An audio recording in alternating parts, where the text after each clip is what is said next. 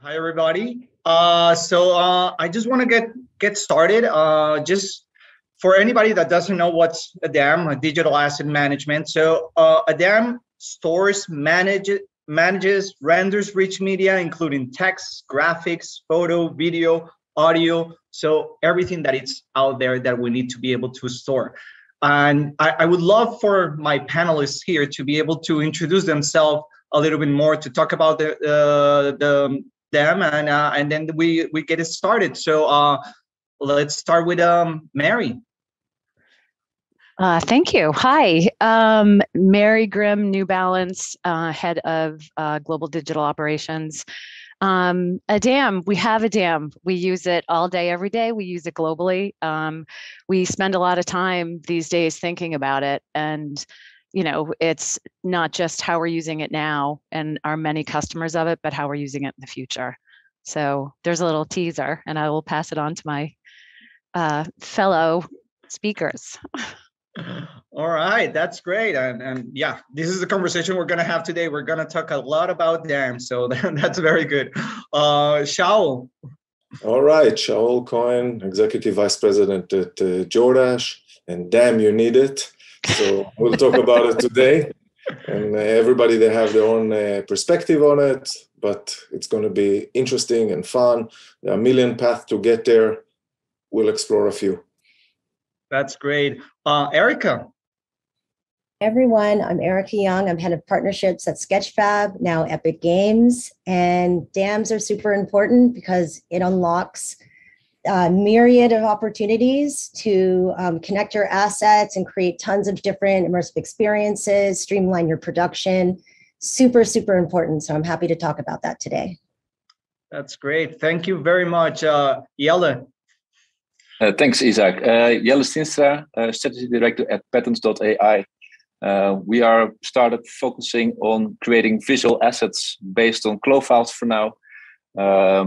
One part of a company, the other part of the company focuses on AI and really towards personalization. And we think that getting the assets right in the beginning, having them for multiple kind of purposes set up in the right way, it's not just a good way to start and create benefits for now in your supply chain, but really always already work towards a personalization future. All right, thank you very much. And Ashley. Hi, I'm Ashley Crowder. I'm the co-founder and CEO of VNTANA. We are a 3D CMS that makes it incredibly easy to optimize, manage, and distribute files from CLO, Browseware, Moto, and others through our patented optimization. And I'm really excited to talk about DAMs because it's so important. And it's so important, the new components that you need with 3D.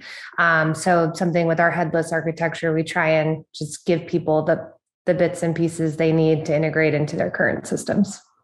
Oh, that's great. And lastly, myself. So I'm Isaac Korn and the Director of Innovation at Apparel International. We have a great conversation today. DAM, digital asset management, it's something that in our digital world, we all have to touch, we all have to think about it. It's out there. We have scratched our heads about it. So it's a very good conversation that we're gonna have today. So I'm gonna kick it up with some questions that I have for you guys. So let's get started with Mary and Shaul. So in what ways does what you intend to achieve with digital assets impact what you should be managing them from the get-go? Can you explain a little bit? Let's start with Mary. So know the big picture, I think, helps. I will start there, top down. It's not required, but to state the obvious, if when you get in the car and you know your final destination, regardless of how many stops, it helps you get there. I'll say more efficiently, and it will certainly cut down on the fighting. That's super important in moving forward. And then knowing what you're striving for incrementally. What are you trying to do, and making sure that you're, is it going to be state of the art? Is it going to be bleeding edge? Is it an incremental improvement, which there's huge value in? And being really clear about that helps get whoever you need aligned. And it eases communication. It helps the decision-making process, and, it gets everybody going in the same direction. So, that the brass tacks of that is intention, and really, making sure that you understand the needs. What are the constraints? What's your timing? And then who are your partners? Like all those things up front, nobody wants to talk about it in terms of that's the planning piece of it. It's not the, what are we doing with 3D? What are we doing with the latest technology? But that really is so fundamental, and I don't think that can be overvalued. All right, Joel? All right, so I think the challenge on the beginning is to realize that you are being asked to predict the unpredictable. You are starting with something that you are not really sure where is it going to go, but you know that it's most likely going to grow. I always go back to examples that are maybe out of our technological arena. So when I was growing up, I always, as a kid, I only had 2 pairs of shoes, one for school days and one for the weekend and holidays. And I never realized, and then when I grew up and started to acquire taste and acquire more clothes and shoes, I realized that I need a bigger closet and a way to organize the things so I will know where they are and what they are. And I think this is something that everybody can relate to in our modern life. So what I do think that are critical things to realize from the get-go, that you want to look at something that will be scalable, that you can grow at some point. Yes, you are starting with maybe 1 item, 2 items, 3 items, but at some point you'll have a lot. It's just by going one a day, you're building your closet to be very, very big. You also, the difference here between this closet you may need to share with others. So you have to talk about how you're going to allow access to the closet, and how you're going to get others to come and see what you have and what you need, and how to contribute and how to borrow. And I think that there needs to be also some element of openness to it. So that openness will allow you to look at it from elsewhere, to allow other systems to analyze your call it closet. And also for me, when I'm going and I want to buy a pair of shoes, I have to think about, what do I have in my closet? Is it the same or is it different? Do I really need it? So all those considerations we are living in our day-to-day. I could use the refrigerator as another example for everybody to relate, but this is exactly the same thing when we are dealing with our managing our assets. Is how can it scale? How can we easily access it? And how can we allow it to be open for others to borrow and contribute? That's great. So but what you just say, something that I wrote some keywords here because they're very important. Like our digital assets, they evolve throughout the time. So we need to be able to understand that when we choose a DAM system, that our digital assets are gonna evolve, and to be able to have that DAM system, then it's gonna evolve with our digital assets. It's very, very important. Also to be able to have accessibility, and now more than ever, we need to be able to have accessibility to the systems wherever we are. And the last thing that it's more important that a lot of people don't think about it, it's the integration portion of it. You need to be able to have a system that easily integrates with your other systems in the company to talk to each other, because if you select a system that doesn't talk to each other, then you're going to have a headache. So it's very important to have those keywords in your head: accessibility, evolution of the system, and integration. So I think that's great.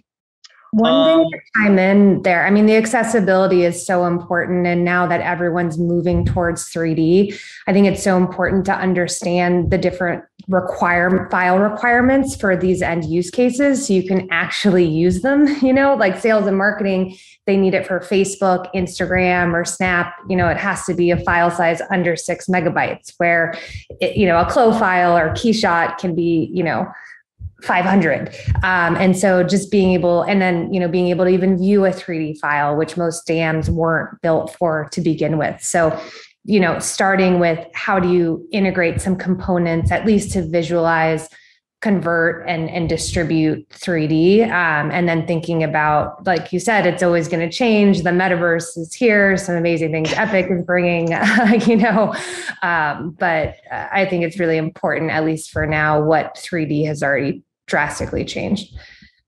Exactly, and I feel that's definitely part of the evolution that we talked about it, because I think that a lot of dam systems were thought or were started without having 3D in their minds, because 3D wasn't a very big or strong digital asset that a lot of companies were using. But as 3D got bigger and stronger, that's something that we have to integrate to our dam system. So I think that right now a lot of people are saying, okay, my dam system doesn't accept 3D. How can I work with it? Do I need to integrate another system that works with 3D? So those are a lot of questions that I think companies are doing right now, because 3D wasn't a very big part of their strategy, and now it's becoming a very big part of their strategy. So that's great. That's great, actually. And one more comment about this, because I think when we're talking about accessibility and sharing with others, we need to build a platform that enable different level of users to still understand and be able to.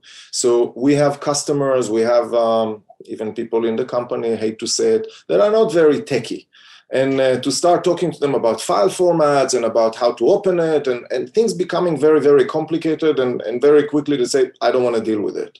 So it's allowing something that will be a very, very easy for the non-geeky user to be able to use it, but also enable the most complicated user to be able to elevate it and to take it further. But we always work within that spectrum of the, for lack of a better term, my grandmother and my kids. So it's one is very native in the environment. One, this environment seem very, very foreign. So we want to make it accessible to every level of user, and that is very, very critical on the thinking of accessibility. Thank you. I'd like to just add to that, because it's something Ashley picked up on as well, and to just to really highlight the importance of it from a dam perspective, and that's what we're talking about, the dams. It really is, I talk about it in terms of service, right? Those use cases, those users, Saul's grandmother, or, whatever we are doing to get ourselves toward, I'll call it the metaverse, as we're all talking about that these days, whatever that looks like in this very fluid space, it is about service at the end of the day. And I will offer out, in my experience, it's really about your partners and understanding, making sure your partners, that integration piece of it and your tools, like the partners are partnering. We're all working towards this future that's not defined, and making sure that happens. So you can, whoever our internal customers are, it is about providing the best service. At the end of the day, this is a tool, and we wanted to make it as easy and as usable as possible. That's great. And that's a great transition to my next question. It's like, who are these right people? Who are the right users that should be at the core of the dance strategy? Erica, do you have an idea who should be those right people? Sure. I actually really love what Mary just said. I couldn't agree more. Partners are really important. That's why I got into partnerships. I think it's unrealistic for everyone to now understand technology. That's not for everyone to know and learn. Some people are great at sales, and they should just focus on selling.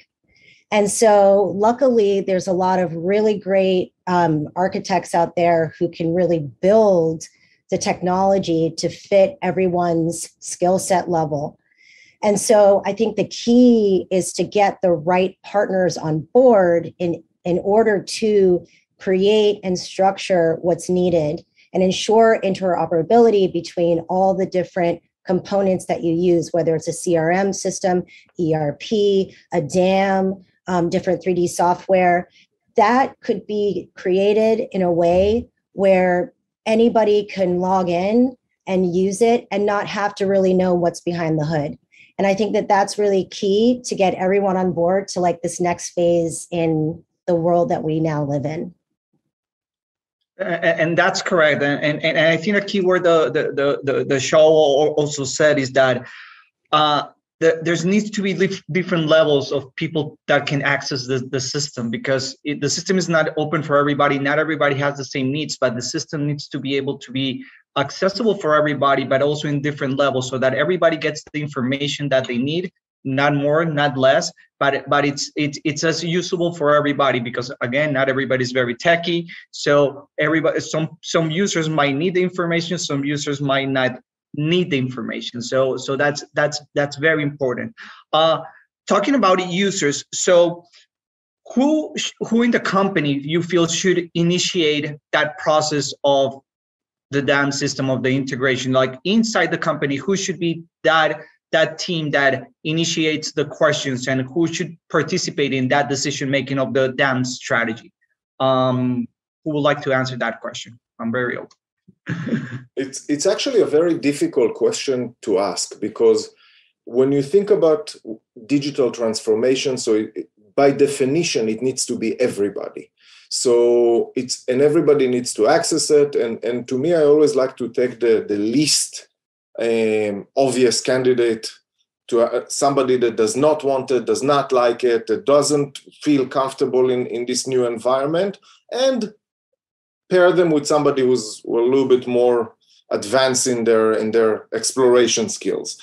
So, and engaging between the two of them is giving that range, that even if somebody who's not very interested in it and not very comfortable in it gets to a point that they realize the value and use it, it helps everybody else align along the way. But it's very difficult to bring. I think if you have one person that is responsible for this and that's their only role, and without engaging everybody else, I don't think it will succeed. I think so. If you talk about digital management, so your fabric team needs to deal with the digital twin of it. The technical need to pair with their digital partner. Design, same thing. Sales, everybody needs to pair with where will the digital process will take them, understand it, contribute their comment, criticize it. And I always tell my team, don't tell me the good things, tell me only the bad things. The good things we learn nothing. The bad things we are looking as opportunity to improve. So the ones that are more negative to begin with, to me, are sometimes the more interesting one, because then you hear from them why not, makes you think about that why not, because we all fall in love with technology, we love it, oh, it's so cute, it's so cool, it looks great, but what value does it really bring? How does it make my day-to-day better? How does it bring more? What's my ROI on this? It's things that we don't always think about it as we look at as a new presentation, but it's something that the negative person in your team will bring very, very quickly into your, will ground you very, very quickly. And I mean that grounding in a very positive way. I agree. I agree 100%. The beauty about these integrations and starting this journey about integration is that as you start the journey, you're going to start learning your entire company's ecosystem, your entire company's workflow. And it's very important to be able to map those different workflows, because you need to be able to understand how every single thing is going to affect each one of the departments. And of course, it's very hard to have one solution that fits all for everybody. But as long as you were able to identify those workflows and how your decision for the new system is going to affect those workflows, and you have a solution for it, then it's easier to be able to talk to the different stakeholders, to the different people, and tell them, okay, we understand that this is going to be an issue, but this is how the new technology is going to solve it, or this is how we're going to change the workflow to be able to solve this issue. So it's very important to be able to be open and understand the workflows for the entire company. So thank you very much for pointing this out. Isaac, if I could, I just wanted to add to that from a partner perspective. And it depends, I think, on where you are from a, when we talk about the right people. If you're a company that's just starting out with this, really having, again, I think from my experience, like a senior leader, somebody that believes in the value and can help drive the prioritization. Lots of times operational things like this get lost in the shuffle in terms of, what's a priority, and having that person or people championing it is really, critical. And like Shaul, I usually have a, I call it a skeptical consultant. And, it's usually an influencer in the organization who is very skeptical about what the endeavor is going to be. And it is extremely helpful in being able to kick the tires on an ongoing basis from a very critical eye. And, it never fails to have a positive outcome, both on the skeptic and the end product. So I think that is really critical. And then if you're a maturing company, that senior leadership engagement and making sure from a brand perspective, digital transformation is something we're all talking about. And within organizations, making sure that that is actionable, what that means, because it means different things in different parts of the organization. When it comes to a DAM system and integration between senior leadership and business really being partnered with IT, those critical partnerships, I think, that will be ongoing into future state, but will help build a super solid foundation. And I 100% agree with you. And what we have seen also internally here is that if we have a management on top of these new integrations, these two new innovations, then that it gets the idea quicker to the entire team. So management needs to be behind all of these type of new technologies that the companies want to be able to onboard and want to be able to ongoing. Because if management doesn't believe in this, then I don't think it's going to go anywhere. It's better to start from the top and then go down from it, that start from the bottom and going up, because then it's going to be very hard to influence people. So management needs to be behind it 100%. As we talk about the current platforms that we have, so Yella, this question is for you. Do you feel that existing platforms like PLM or either 3D solutions can act as digital asset management platforms, or do you feel you need to invest in new ones? I think there might be a shift going on in the way of we can use DAM systems, because we know DAM systems often as the place where we store output files. But if we look at especially at 3D, whether it's something that is used in the metaverse as a 3D file and that can live and can interact, or looking at 3D at the way we can render it, we don't have to always store the output file. We don't always have to wait, have that single file in there. With rendering speeds, they don't have to be 8 hours anymore. We render at some high quality photorealistic images in minutes. Sometimes it's the question, what are you actually storing? For us, it's very simple. We need a CLO file or any other 3D file, high quality. And from then on, we say, what kind of pose do you want? What kind of shot do you want? And a few minutes later, you got it there. So it's also for us a little bit, if you using your, let's say your 3D solution where you store your high quality 3D, have a fast rendering system in between the DAM and that, I'm not sure what the DAM system is anymore. So that is one of my considerations that I think might be worth to consider. On the other hand, that brings also quite a lot of challenges, because you need to think beforehand, what kind of files are you using? Is it a PLM file? And that means it might not be the actual file that is going to be used in production. So there might be a difference between the 3D and the actual garments that you are delivering. So what is the latest version? Similarly, you need to prepare people for thinking about, is it either beautifully ready for a render, usable visually, or on the other hand, is it just as a pattern? And a pattern maker in 3D and someone that makes it visually really beautiful, those are really different disciplines in 3D design, I would say. So those things are very important, I think, to align. Have to do with your purpose. If you have the purpose just to have really nice assets that you can use interactively in 3D or have nice quick renders, it's different than the same PLM file that you want to use for manufacturing. Hope Right. that somewhat answers your question. Anybody wants to answer? Because I think this is a question that it's going to come up to everybody. Like they have current systems. Most of the people should have a PLM. Can a PLM or the existing systems, can they act as a dam, or do they need to invest, or what considerations do they need to make?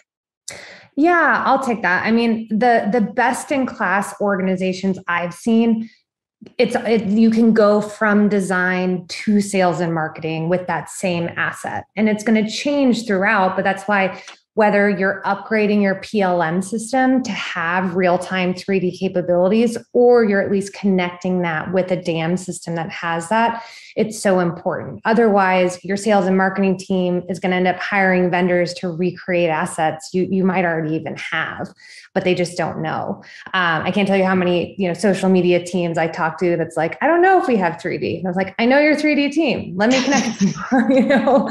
And so what we've seen work really well is, one, having a PLM that can store your 3D design files well, whether it's Keyshot, Modo, et cetera. Having a 3D viewer and conversion system there where people can see it in real time in 3D, and making sure that same 3D viewer, if you pick Babylon or 3JS, your sales and marketing team is using, that same type of viewer for e-commerce, because otherwise your design team's like, no, the color's this red. And then your, social media team's like, no, the red is off, because you're looking at two different viewers, which it can be the same asset, but appear differently. So again, streamlining that process, whether it's building everything into your PLM system, which, we've worked a lot with PTC to kind of upgrade and enable 3D capabilities within Flex PLM, or just making sure your two systems are talking to each other, using the same base technology and sharing the same assets. You're going to have huge cost savings across your organization, being able to just use that same asset everywhere. I'll jump in here. So there isn't a one-stop shop situation. I've never seen it, and I don't think it'll ever exist, mainly because all of our teams, all of our companies here, we do what we do well, meaning that our dev teams are focused on, our contribution to, technology.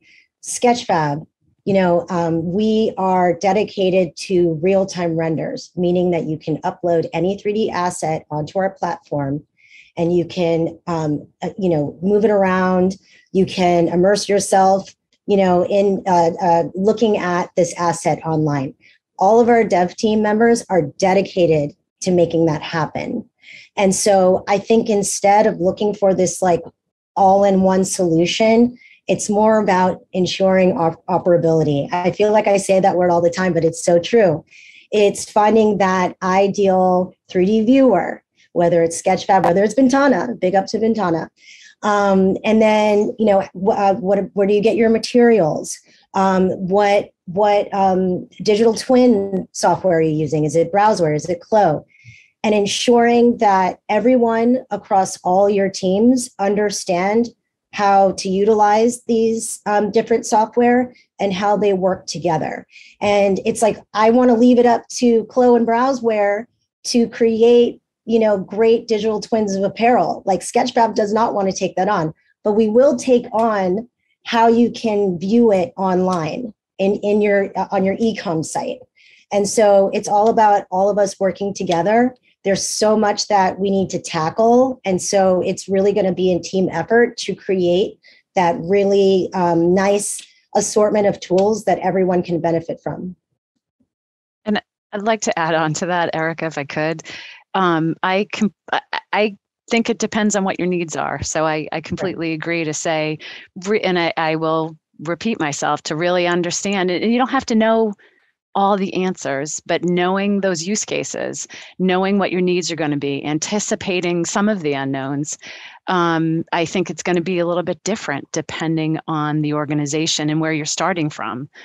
So, and that will dictate a lot in terms of what the right solution is. And then it will probably change over time, especially in the space. Mm-hmm. So, and that's being open to what you want to allow some fluidity to be open to know new technology is coming and you want that, is definitely going to be a key part of that decision making. But as far as dams go, it depends on what your needs are and then what your choices can do for you.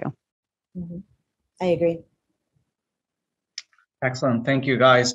Yeah, it's very important that I also personally, I feel that PLM systems, as all of you have said, have also evolved very much to accept different type of files, different type of integrations, and the same PLM system have seen that they need the help of other systems to be able to integrate, to be able to have a more complete ecosystem of solutions out there, because again, not a system can be everything for everybody. So that's very important.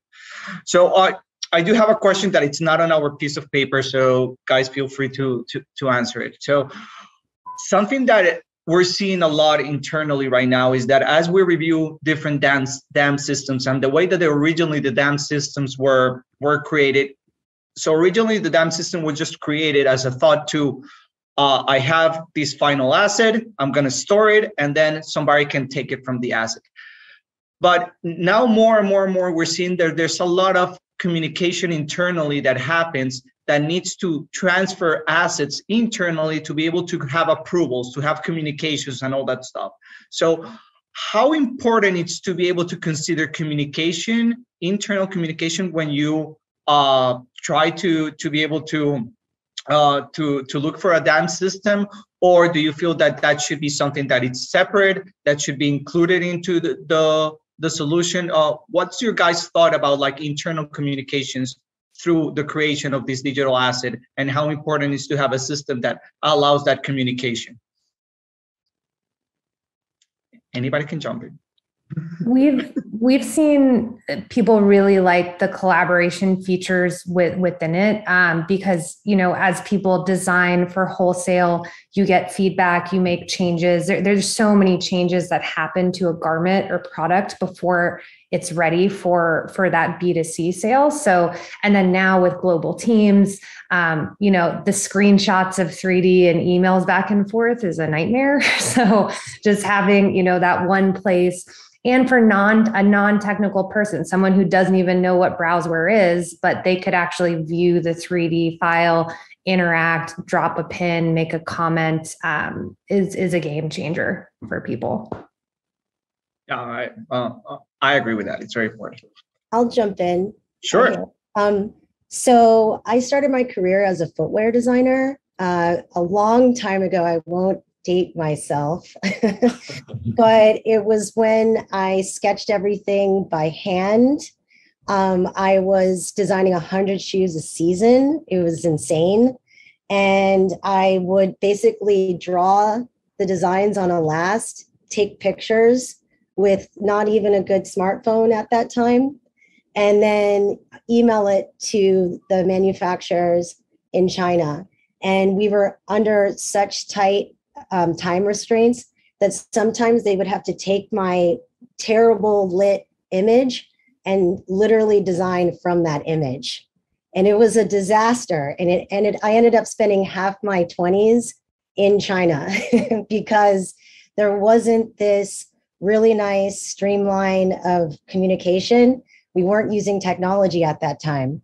So from experience, using these tools, using a good dam, and having these, you know, comments, social sort of components to the dam is crucial. And I might not have had to spend half my 20s in China if I had access to this technology that we now have. So I spent half of my 20s in China, but willingly. I actually lived there and it wasn't too bad. So let's. It wasn't bad. No complaints.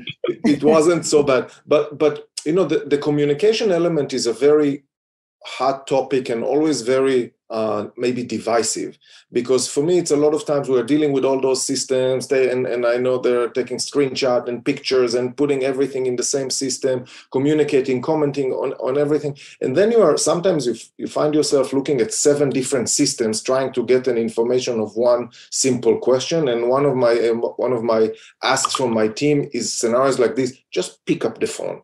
Come open the door, come talk to me. So you're going from the most advanced technological systems available to the oldest communication skill is just speak.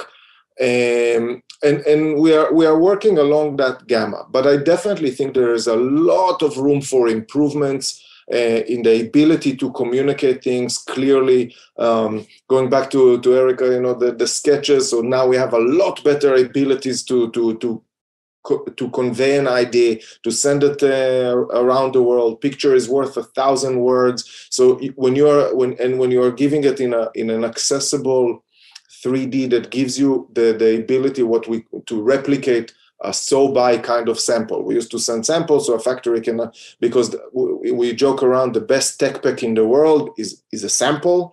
So now we can do that in a virtual way and clarify information in a visual way that will help even somebody who does not speak the same language, does not come from the same cultural background, exposure, because even the definition of what looks good is very geographically driven. So just communicating a concept with something visual is a lot easier.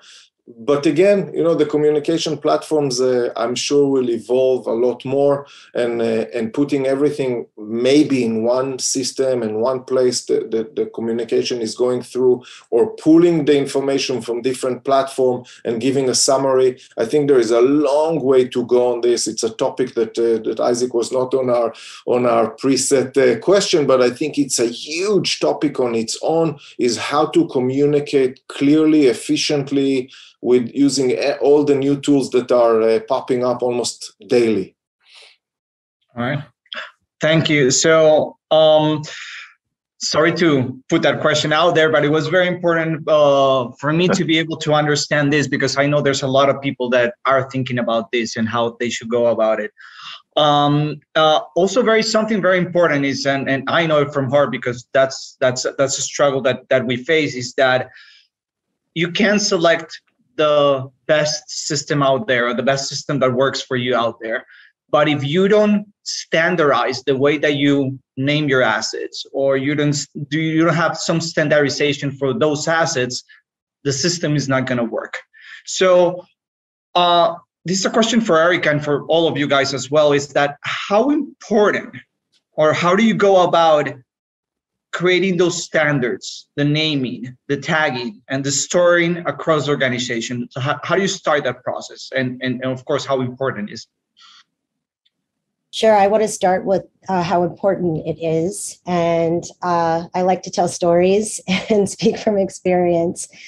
A really good friend of mine is a master at branding. She's branded so many brands. One that I'm sure you guys have all seen is the Hugo Boss rebranding. She was on that team. So you can see how their logo has changed. They have new patterns that they've introduced. There was a really nice rollout across social media that happened. And it all came from this brand book that she created. Everyone knew what fonts to use, what colors to use, even scale of logo to image. So even if it's a social media strategy, new online strategy, everything looked seamless, so it told the same story. And you should create your digital brand book in the same way. So, when it comes to using a DAM and creating these digital assets, it's what kind of avatars do you use? What kind of lighting do you use in your 3D environment? If everyone knows these standards, then that asset can be utilized for all different kinds of purposes. And so I say the more detailed, the better. from even the tagging, the description. It's something that should be looked at as a guideline for all stakeholders, and pretty much everyone within the organization is a stakeholder here. So starting from the very beginning and implementing these really good habits from the very beginning means that you'll have that really high quality asset that you can use in tons of different scenarios. And, I will talk about the metaverse. Everyone's talking about the metaverse. No one really knows what the metaverse is ultimately going to look like, but we know that 3D is going to be a part of this metaverse. And so why not have all of your assets optimized? You apply textures that have all the naming conventions, everything. So if it's in Unreal, and I hope it is, then you can download that asset within Unreal, and it is guaranteed that it will look exactly how you want it to look, whether it's on Unreal, whether it's in Sketchfab, whether it's in Browser or Flow. And having that guideline from day one will ensure that. Anybody else? I was going to say, I would love to add to that to say, yes, absolutely. And then also just that to add to say, it's about the flow of it. One of the things that I say at New Balance a lot is we can have the best imagery, but if the data, again, this is the unsexy part, if the data behind it isn't correct or it's not there, it doesn't matter. If it's unfindable, if it's unusable, if it's unsearchable, and if it can't move on, if it can't get to its destination, it's not creating the value. So that understanding from a naming convention perspective, it's not just about a dam, it's about the other systems it needs to flow to and the constraints within them. And being able to add metadata as an image, an asset matures, changes, flows, that's the critical part. And it all starts with the right naming convention and the usability of it and making sure you have the right data. I think that's the ball game. And we love the tools. They're going to keep, evolving, which is exciting. But it really is the data piece of it. That is it's the momentum that's going to help us introduce and integrate new tools with ease if we get that piece of it correct from the beginning. 100%. I would like to take a little bit opposite approach to that. I really think that, that of course it's easier and better, but Instagram does not have a naming convention, but you can still, every kid that goes on it can find certain things that he's looking for. And I think that is very, very critical to create a system that is more intuitive and without being necessarily rigid on naming convention. Yes, you can go with a very rigid naming convention, but apply hashtags. For lack of a better term, as many as you can, so then you can search it easily for whatever you need and whoever is, and without going through a manual of how to find your assets, you can find it just with very intuitive hashtags. We applied a lot of things like this within our system that I encourage my team, just throw words. I don't care what the words are. And so you will be able to search by them. On top of that, once you start rolling artificial intelligence that really helps with that scenario, and in our system we have in the background AI, so nobody is intimidated by the terminology.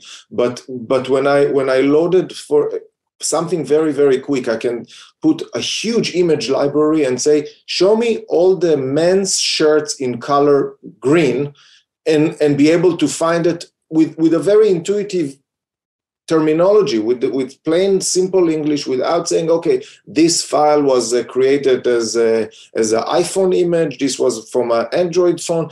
All of those are very, very critical to create. Yes, the naming convention is important on the back end, but the front end need to be very, very intuitive, easy. Hashtag is maybe the best descriptive to it. So it's quality assets that are searchable by a hashtag. That's to me how things needs to be done. So it's intuitive, easy, flow. You don't need a master in computer science to find the fabric that you're looking for. I want to push I back. love your hash. Sorry. I love the hashtag. I will say, Instagram and Facebook, they do actually have product IDs. And something we've seen is if the social media team is using totally different product IDs than the other team, it can be a nightmare. So just a warning, but love the hashtag idea. and I don't think that's a contrary view. I think that's part of I'll call it the metadata. I think it's an and, not a diversion. I don't think naming conventions have to be complicated. They just have to be the right ones, and you can figure that out along the way. But to your point, it is about how to find it. It has to be intuitive. It has to be easy. It has to be simple. And that's part of hashtags, metadata, however we are designing it. That's the part, because at the end of the day, we want to make sure we are creating something to get something to people. They need to find it. That's our reason, and I'll say in our case, we want product on bodies. We want people to see it, find it, and, search, find what they want the first time. Yeah. I think that the labeling, we as an AI company, we understand all the problems with semantics there.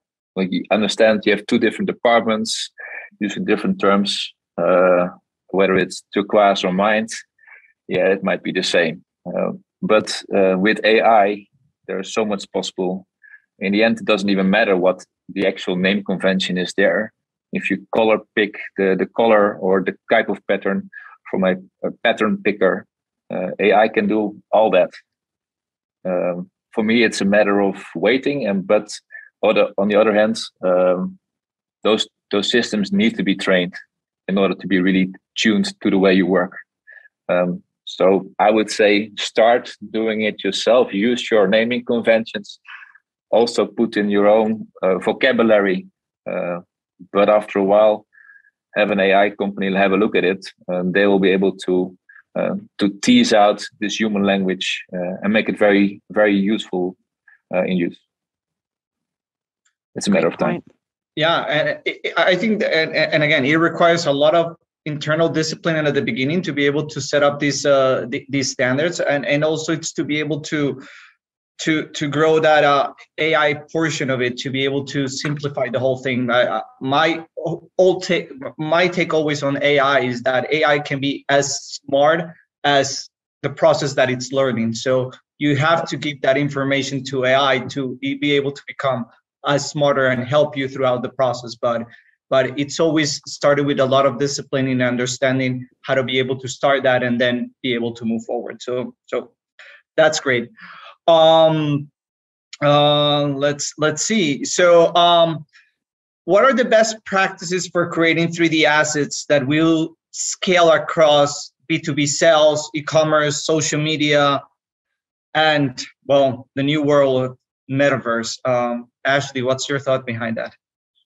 Yeah, I think it's so important to design from the beginning with real time in mind. So previously, people were mainly thinking about 2D renders from 3D. So you could use V-Ray, you could use these render only materials.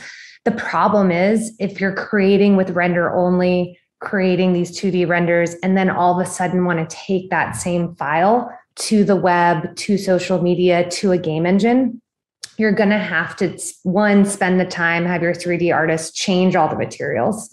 Two, you're going to drive yourself crazy trying to color match and make sure it looks the same as that V-Ray render or similar.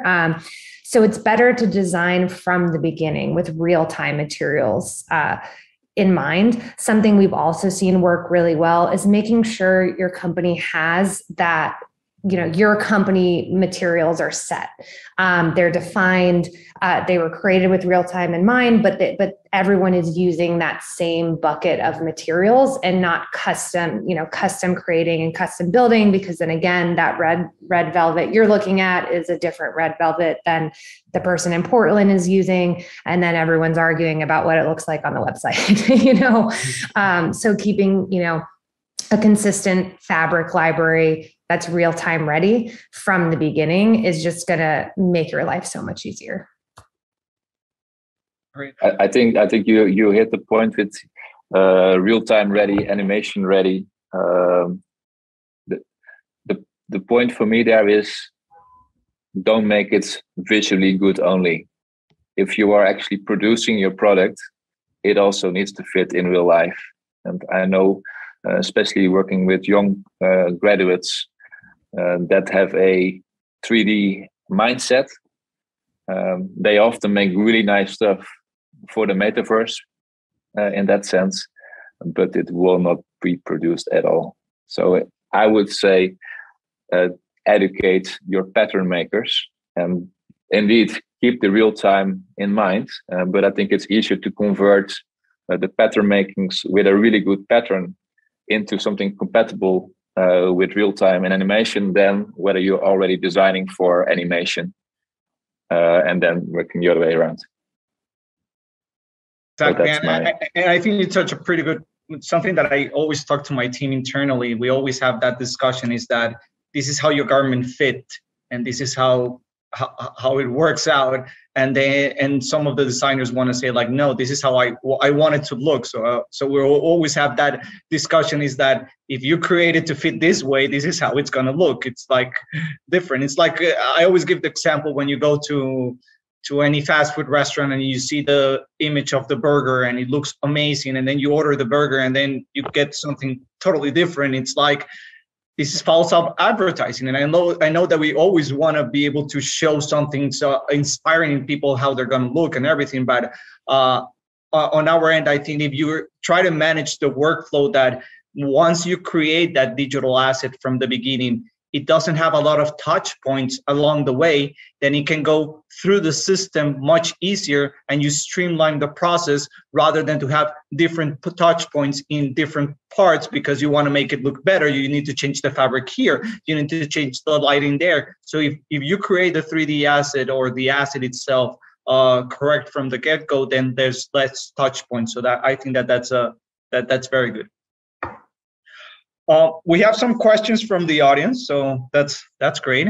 They're interested. So talking about 3D, there's one question about 3D. Not sure it belongs a lot in the DAM, but they have a lot of questions in the 3D. So how do you see 3D assets working with on-demand manufacturing? So an open question. That's totally my alley. There you go. Spending a lot of time now trying to figure out how will that work, because we are in many areas, definitely, in the marketing, in the e-com, we push the envelope, very, very technological, savvy customers, users, they're all going forward. In the manufacturing end, we're still, I would call it Stone Age. And taking that high-tech rendering that we created and then going, and what Yellow was touching on before, is to go back and actually produce the garment, you're almost going back to zero. And that gap has to be bridged quickly, because if we are creating something in 3D that is not possible to be produced, it's, for our industry, it's worthless. You can sell it as NFT, but it's not going to produce, it's not going to help as garment production, garment or shoes. It's not going to be helpful. And then taking what we created virtually and breaking it to pieces for a manufacturer to understand how to execute it the best possible way, the most efficient way, the clearest way, is critical. And I think for me personally, this is where we're going to spend some time in the next couple of years to customize the way that the output of our crazy visions that we do on 3D, and how to actually make it into a easily produced garment that will make it to the customer, and then one can push the other. The manufacturing can push the virtual, and the virtual will push the manufacturing, and that's where we need to go. But it's an awesome question, whoever asked that question, so kudos for that question. I think it's something that is in many areas is being neglected, overlooked, but it is critical. As somebody who spent a lot of time in the factories, looking at how this elaborated visuals needs to be finally executed, I realize that there is a lot of work to be done, and we definitely need to go that route. I think it's a in a very infinite stage of getting there, but I think there are a lot of low-hanging fruits to make a huge impact there quickly. On behalf of Sketchfab, you can utilize our APIs to create a Nike ID-like experience. So you can embed a 3D asset, so it could be a suit, and you can create an experience online where you can customize your own suit. And then you can customize the output of what we call a configurator. And the output then becomes a guideline for the manufacturer to actually create the suit. And so this technology already exists. A lot of companies utilize our APIs for exactly this purpose. And it doesn't just stop at apparel. We've created ring configurators, footwear configurators. So, in terms of what happens once they get the information at a manufacturer level, that's something that has to be ironed out. But the client-facing experience is something that you can easily set up utilizing our technology. The customer end on configuration, I think the industry have done a lot of work. I think Nike, when they started with the Nike ID, was a great customer configurator, and they were maybe ahead of their time, and they evolved since. But I'm talking about things that are very, very simple. When we are stitching a garment in 3D, we are putting what type of stitch it is. That information is not communicated clearly to the factory, and that is something so simple to do, and a low-hanging fruit that I think this is going to come in the next couple of months from some of the 3D solutions that I've been talking to get this done. If I stitch it with a single needle, I want an indicator on the pattern saying these two pieces are going to be connected with a single needle machine. That helps the factory engineer understand the garment, understand the intention. And then obviously it goes and translates to the ability of doing accurate costing, time management. There is a whole world that is almost untouched. So we are happy to explore. There's exploration and virtual exploration that we are going to. I think that we open a can of worms here, because that can be a totally different panel that we can discuss, and we're here to talk about them. So. This is a thought, and I think that will be one of our last questions, and I would like to ask to all of you guys in the panel, and as a final thought for this session as well. So, what are the essential tools that your company needs to succeed at digital asset management? So, I want to open this question, and also you guys feel free to give your final thoughts on this panel. So I'm going to go around the table. Yella. I'm not prepared for this question. Don't worry. Neri? I don't mind going. It's fine. I'm happy to jump in, but please. As far as essential tools go, it depends where you are, and I think we're all going to answer differently, but just really making sure that you understand what your needs are, which we've talked about a lot, which it's, I think that's an essential element and that ownership, those pieces of it, having the right people involved, it goes so far. And then we're in a place now, it's cross industry. And it's about technology. There's so many resources out there. You don't have to go it alone. You can get a lot smarter before you even start. So I'm just going to throw that out, and I'm sure folks will add on.